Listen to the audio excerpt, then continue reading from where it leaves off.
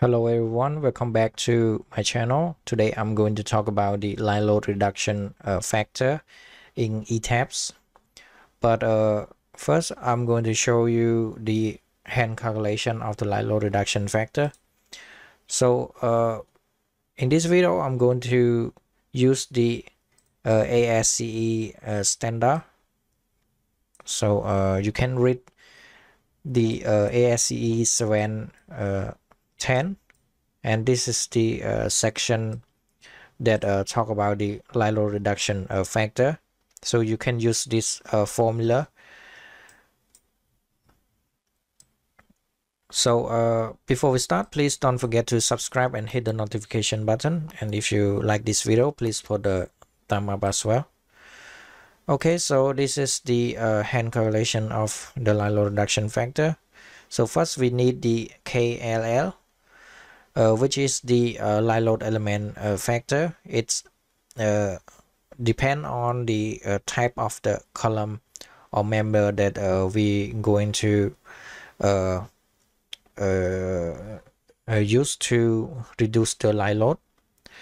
And next we need the minimum value of the line load reduction factor. So if the member support only one floor, this value will be 0.5, and for the member supporting 2 or more floor, this value will be 0.4. So I use this condition like this, and here is the number of the floor. So next we need to compute the tributary area, and we need only compute one floor.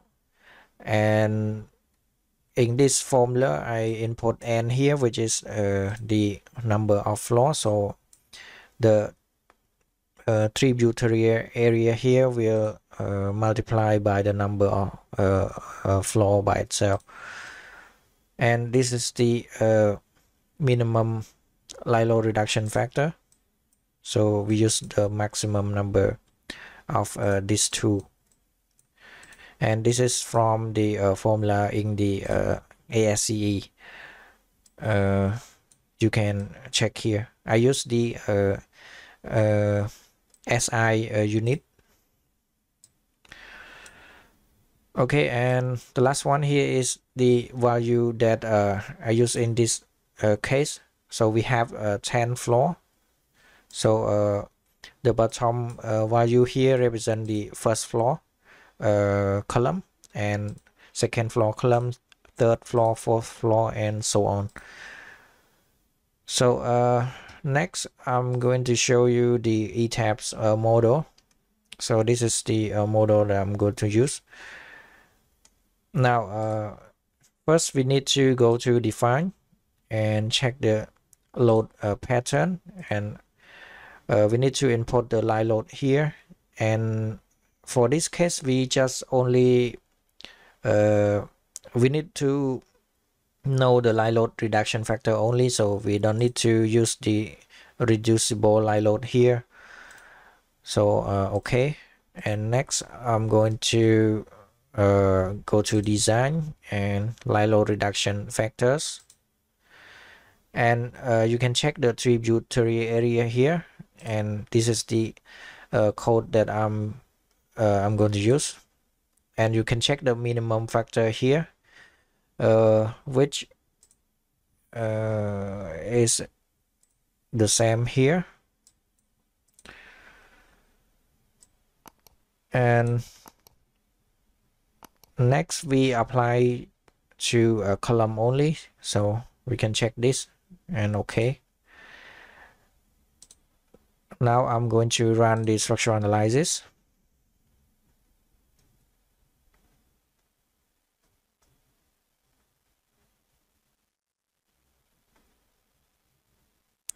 Okay, so the analysis is complete.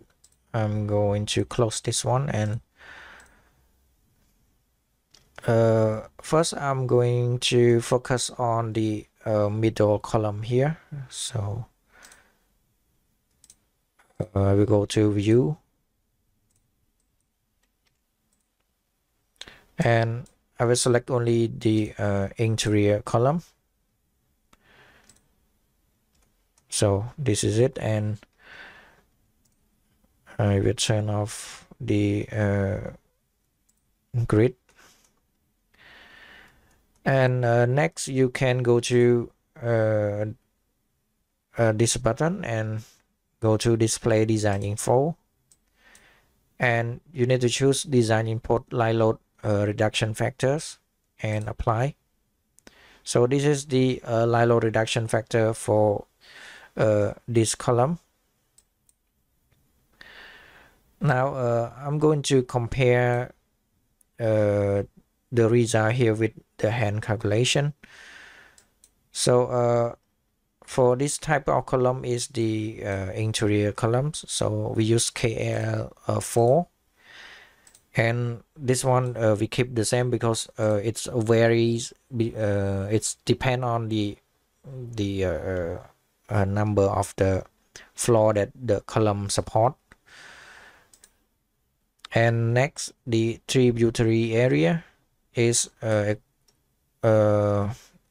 times 8, and we use this one, and we can look at the result here. So you can check here the top column, the light load reduction factor of the top column here equal to 0.5. It's almost the same here, and you can check other value as well. And next I'm going to show you one more example. So I will select this corner column here and apply, and we can check the hand calculation here, but first we need to change the tributary area.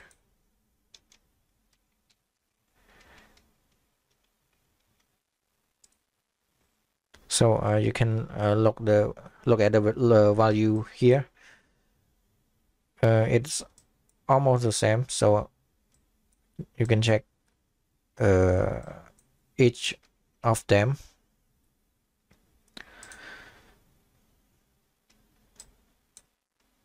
So you can use this method to compute for the light load reduction factor. And if you want the program to use this light load reduction factor in the design, you need to change the load pattern here and run the social design.